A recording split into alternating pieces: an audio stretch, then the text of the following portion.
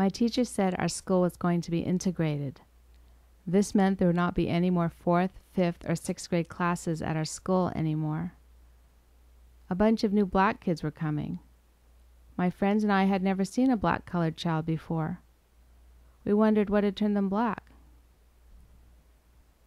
Everyone talked about the war, integration, and busing. The grown-ups seemed very happy and excited about it. Not about the war, but about busing and black.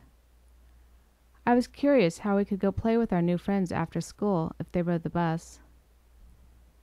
In the fall of 1968, there were a lot of new kids in my school.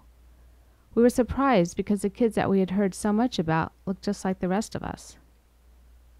Only they weren't just like us. They were not nice to me. They never invited me over to their house.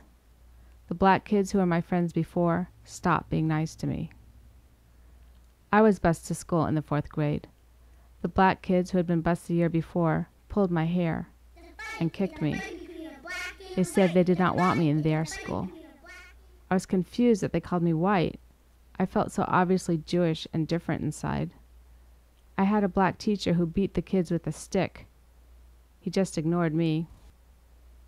The grown-up said I was lucky to go to school with black kids. I did not feel lucky to get beat up. The TV said that white people were racist. On that black and white screen, I saw white men and dogs chasing down black kids. But every day it was black kids chasing me down the halls. I had no name, no language for what I experienced. I have 2 daughters now. One is white, one is black.